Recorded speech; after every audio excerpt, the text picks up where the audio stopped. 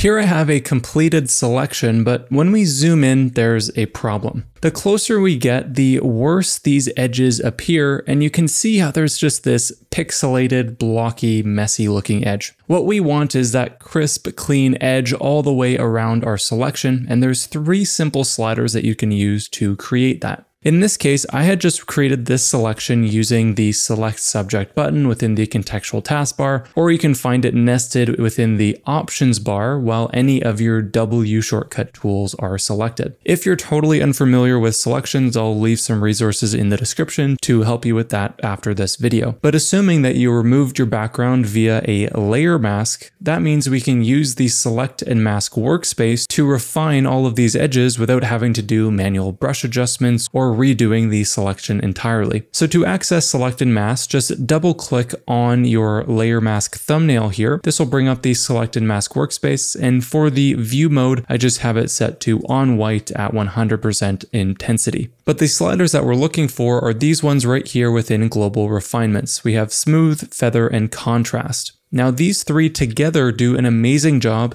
to fix these messy edges that we see here. So let's begin with the smooth slider. If I go and increase this smooth slider to a huge amount like this, it's going to take all of those edges and basically find the average of them, so then that way they don't have as much variation. This can work pretty well at a high value if you have a simple edge, but if you have a lot of details and variances in your edge, it's just going to smooth over all of those little details, so you'll want to use this setting sparingly. I'm just going to bring this down just to a point where the blockiness is pretty much gone, but it's not maxed out on the smoothing intensity. Something like this looks pretty good to me. I'll look around the entire object here, and that looks relatively good to me. Next, we'll go to our feather slider, which is going to further remove any imperfections. The feather will basically just add a blur to the edge of your selection, which will also make any leftover imperfections after the smooth slider less visible. So adjust your feather slider until it is relatively blurred around the entire selection, but you can still clearly make out the edge. But with that applied, we obviously don't want a blurry edge to our selection, so that's where the contrast slider is going to come in. This slider is going to counter the feather adjustment, basically bringing our edge somewhere in between the outer and inner edge of our feather.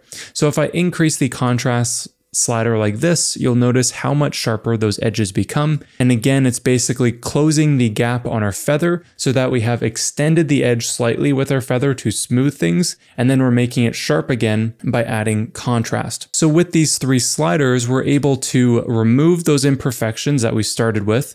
Then we can go and further smooth the edges using our feather slider because we're adding some blur to remove further imperfections. And then we can bring back the sharpness of the edge using the contrast slider, which is going to bring our selection edge to an average of our feather. Our result ends up being this here, that if I look at the before and then the after, you can see how much better that looks with almost no work at all. But although we've come a long way already, we still have one really useful thing to do to make this look more realistic, because currently we have a sharp edge against a clearly blurry object. So we can update this to make that edge look more realistic with that depth of field. Before we add that adjustment though, we need to save our changes from the Select and Mask Workspace. So I'll go down to the output setting and set this to new layer with layer mask, or if you don't want to create a new layer, just choose layer mask here. It's up to you. But I'm going to choose new layer with layer mask, click OK, and then this will create a new layer with the updated mask here with all of our changes. I'll rename this to Select and Mask.